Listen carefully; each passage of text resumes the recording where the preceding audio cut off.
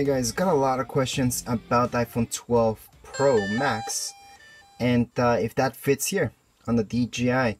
So you guys can see this is how it fits. It fits just fine, it works just fine as well. Let me just show you the back of it. So this is how the iPhone looks. It fits just fine, like I said.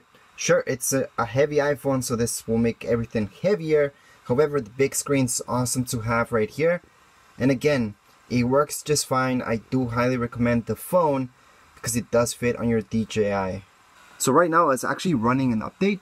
So that's why I said, well, might as well make this quick video for you guys since I had a lot of questions about that. But again, as you guys can see, it fits perfectly fine. So again, to give you a quick idea, that's how it looks right here.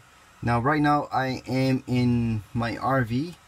So that's why I thought might as well make this quick video before I go on and fly this guy. So luckily we don't have to buy any adapters, nothing special for an iPhone 12 Pro Max in order to fit on right here your controller.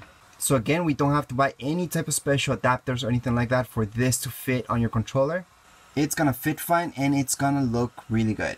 Anyways, right now that would be it for this very shaky video, but hopefully it answered your question about an iPhone 12 Pro Max fitting on a DJI controller, and in this case this is a Mavic Air 2. Anyways, that would be it for this video. If you guys have any comments, questions, you guys can write down here in the comments area. Don't forget to subscribe and rate. Thank you.